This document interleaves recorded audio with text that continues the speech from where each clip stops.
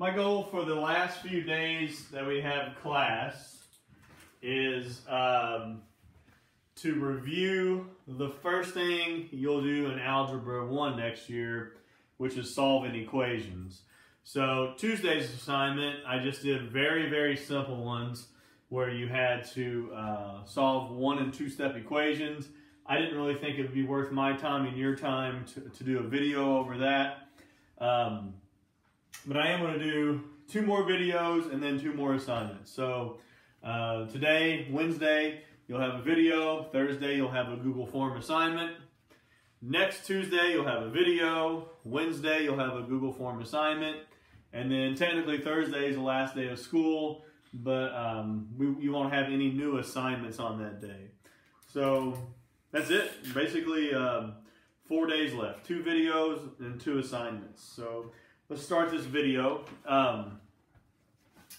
So when you solve equations, remember that you first need to simplify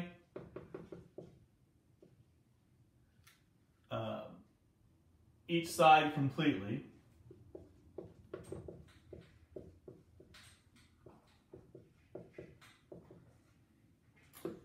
Second, if each side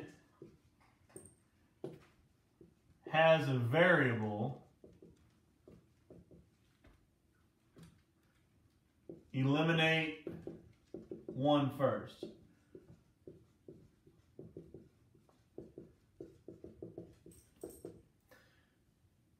And then solve by doing the order of operations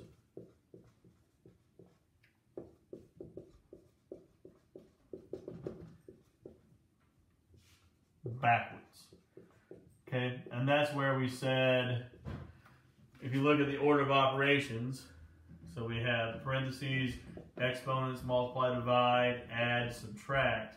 We said that first get rid of addition, subtraction, then get rid of multiplication, division, then get rid of an exponent, and then break apart parentheses. So we're going to get into some that are a little more complicated.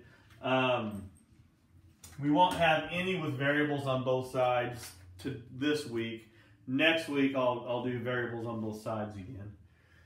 But you will have more than one step. You'll have to simplify on all these that you see today and that you'll have for homework tomorrow. So I got 5 examples I'd like you to watch, and that will be your only assignment for today. So take notes over these 5.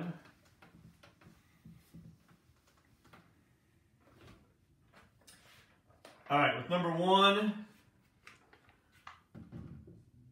I have 7x minus 3 plus 2x equals 24.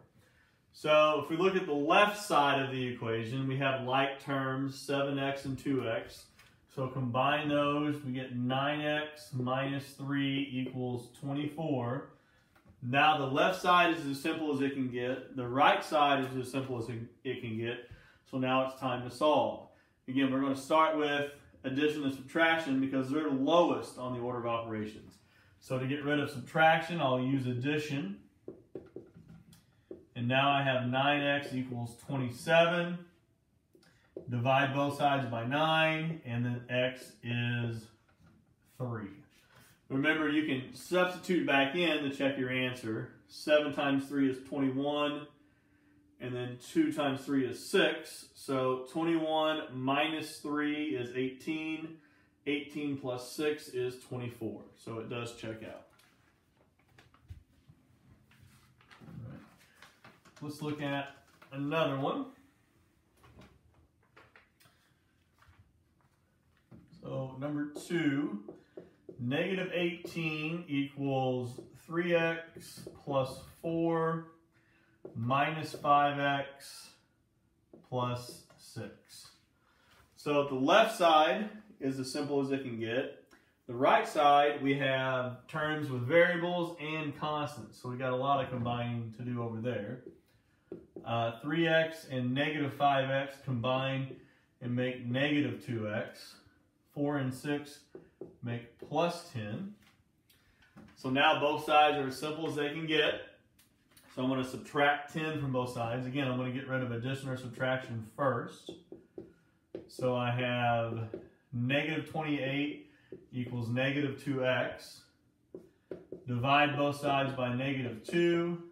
A negative over a negative is a positive, so I get 14.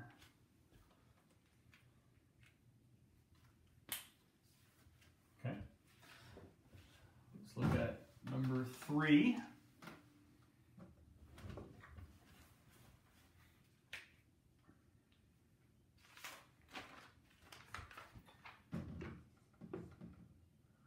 We have 3 times the quantity of 2x plus 4 equals 48. All right, so now we have some parentheses where we're going to use our distributive property. All right, if you remember way back in August, we watched the Dirty Hippie making the crying over the double rainbow. This is when we brought this up. So we have 3 times 2x, which is 6x.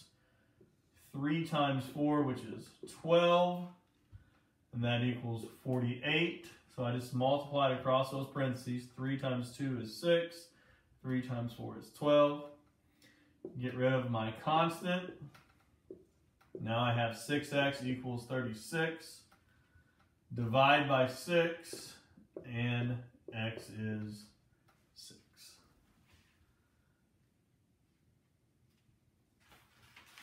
All right, 2 more to go. We'll stay with the distributive property.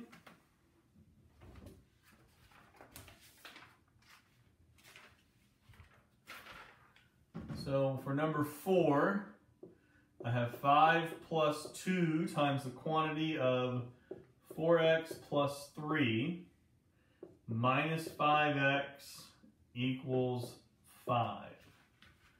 Okay, so the number one mistake that people make is that they want to take 5 plus 2 and get 7. As you simplify, you have to follow order of operations.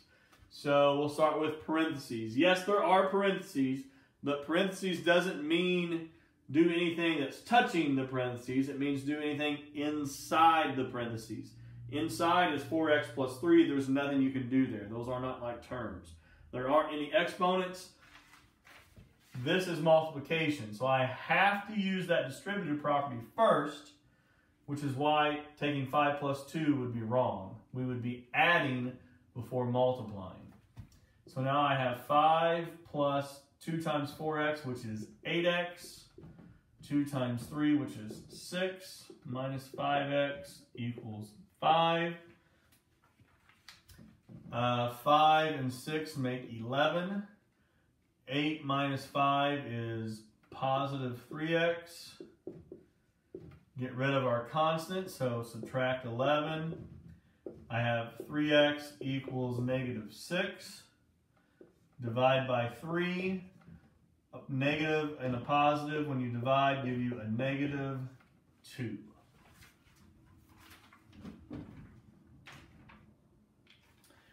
And one last example.